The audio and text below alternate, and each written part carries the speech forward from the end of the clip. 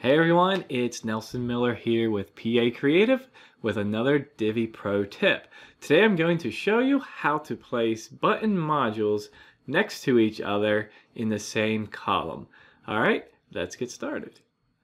Okay, so I have an example here already set up, and you can see that I have, some text here and an image, and actually, by the way, I have like a 2/3 and then a 1/3 column. And I would like these buttons to be next to each other, but there's just no way to do that. So if you're watching this on YouTube, you're going to want to click the link in the description down below to go over to the blog. If you're on the blog, you're at the right place. So there's a code snippet that we need. It's very short and quick and easy. I'll show you how to do that. So go over there, find that, and copy that. And then come on back here to where you're working. Now I'm going to go in here to my page settings and to the advanced tab and just paste that code right in there.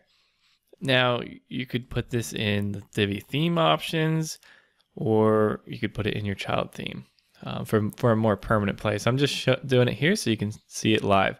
So notice that we had this class PA inline buttons. So we need that. So once we have it all here, we need to actually go into the column.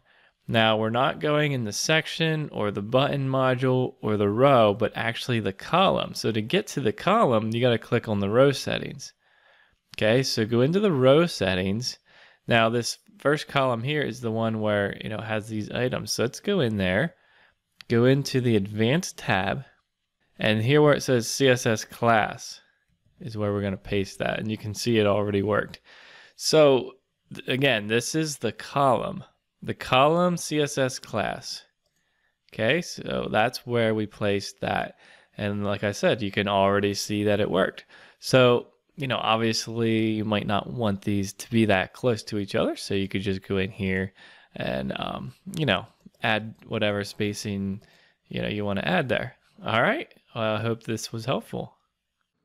Okay, so that's how you place button modules next to each other in the same column. If you found this quick little pro tip helpful, be sure to subscribe. We have lots more coming along with all of our full tutorials.